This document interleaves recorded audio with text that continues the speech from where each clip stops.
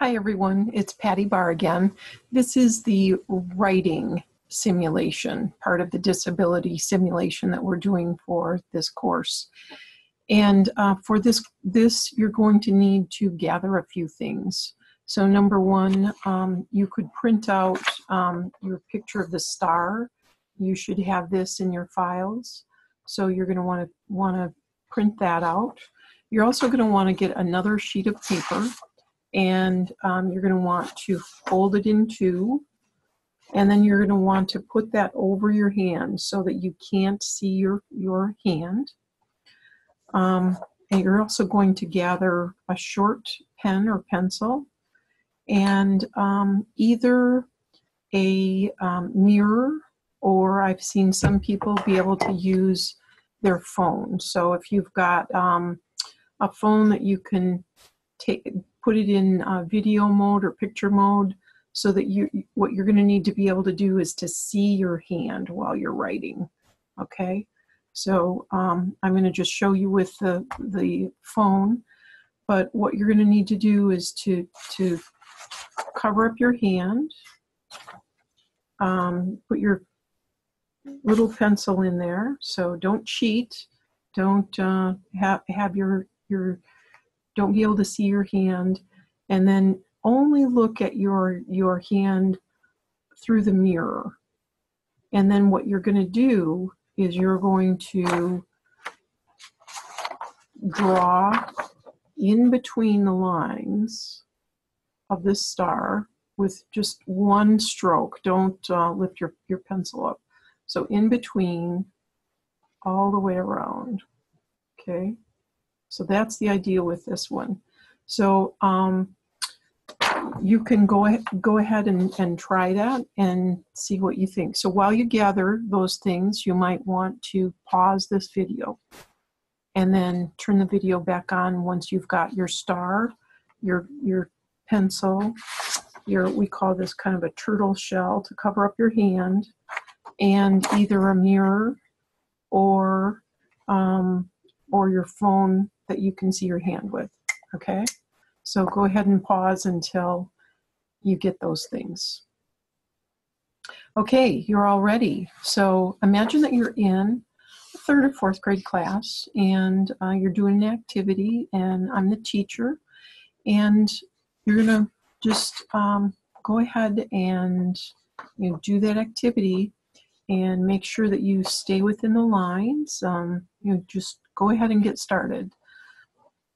So now once you're started, I'm just gonna, I would probably be walking around the classroom, and I would just, hey, parent-teacher conferences are coming up, and you're gonna want to make your parents proud. So make sure that you do your neat, your best work. We're gonna put these up on the board so that everybody gets to see everybody's star, and you're gonna want your parents to see the best star that you can make. Okay. So now you might be having some difficulty, and I might want to remind you that you're supposed to stay in between the lines. You're supposed to stay in between these two lines. So not out here, not in here, but in between the lines. So make sure that you stay in between the lines and try to make those lines straight. And there might be other people doing this along with you. You actually might want to have somebody else do this with you, and they might be doing this a little faster than you, so you might want to hurry it up just a touch. And oh yeah, you're not supposed to color in the star. You're supposed to just make a line throughout the star, and don't pick up your pencil. Make sure that you're not cheating and getting your hand outside that turtle shell. Make sure that turtle shell stays over top of your hand so that you're not seeing it.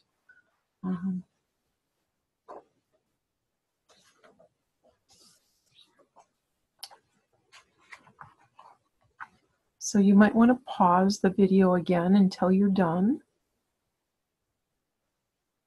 And once you're done with your star, you might think about some of the things, and you might put this in your discussion section.